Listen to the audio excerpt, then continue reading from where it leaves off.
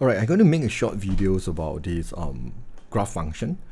For part A is actually quite easy, but part B is a little bit of the transformation of the graph, so I want to talk more about part B. Right, but since my student can't do the part A and B, so I just decide the whole question here. I just discuss the whole question here. Okay, what's the meaning of F2? F2 over here is just mean what if the y value or fx value when x equals to 2. So when x equals to 2, you can just, because you can see this is fx, right? That's mean fx, you can see x change to 2, isn't it? So x equals to 2. Then you can just, from your graph over there, you see what is your x equals to 2. X equals to 2, your y get 1, isn't it? So 1 is basically the y value or fx value. So therefore, this one I believe is just 1 mark. So f2 is equals to 1. You cannot say x is equals to 1, which is wrong, because x is equal to 2. So the f2 is equals to 1. Alright, same idea to this one. For f inverse 2, yeah, I'm not sure this one is he do or his teacher do for him one. Yeah, basically, one, of course, first thing you can draw the inverse function if you want to, and then sub into 2. But we know f inverse, if throw to the other side, then we will get 2 equals to fx. Okay, fx is a y value. That means when y equals to 2, what is your x value? So you can just go into the 2 here for y. You can see my x value is 4, isn't it? So yeah, x value is 4. Yeah, you can do like this. Or you can do the inverse function. If I want to draw the inverse function, right, we know inverse function, right, they always reflects on the line y equals to x. On the line y equals to x. And the question already drew the y equals to x for us already. You can see y equals to x.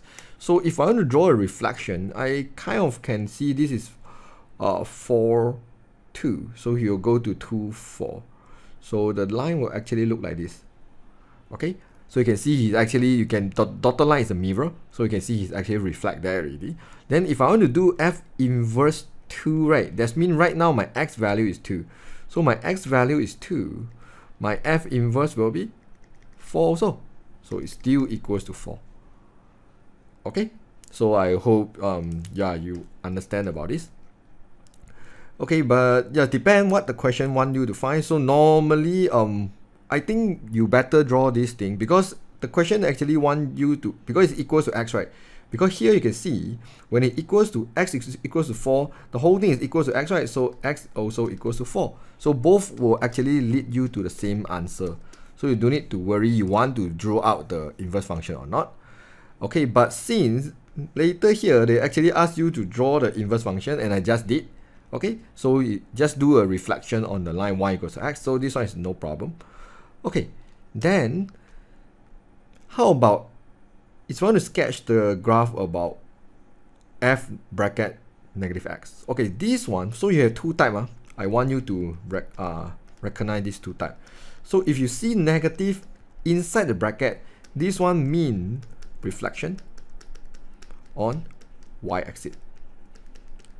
If you see the negative in front of the fx, this one mean reflection on x-axis. Yeah, you can try to type any equation into the Google Graph calculator. They will literally teach you, show you the pattern that you want. So in these cases, I want to draw the reflection on the y-axis, right? So you can see this is what happened. Maybe I change other color to make you understand it better. Okay, so this one is like 4, 4, 2, right? So he will go to negative 4 and 2. So my line will look like this. Of course, use the ruler to draw lah. You should draw a straight line. Okay, or maybe it's too thick, then I can make it thinner a little bit. Can I? Okay, I do not know how to make it thinner. Oh, okay, maybe this one. Yeah, it's about the same, but it doesn't matter. So this one is the graph they want.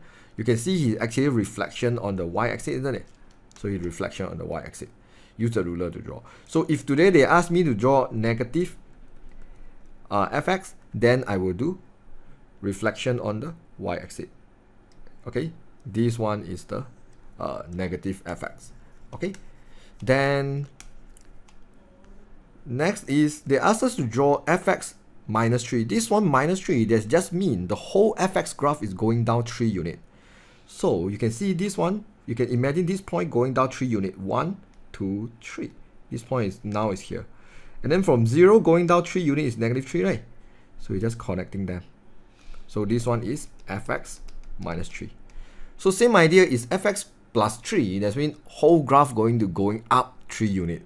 Okay, this one you can see all of them is actually coming down 3 units. Then we're done. Okay, so it's not too hard for this simple graph transformation. Anyways, I hope you find this short video is actually useful to you. I will see you guys in the next video. Bye bye.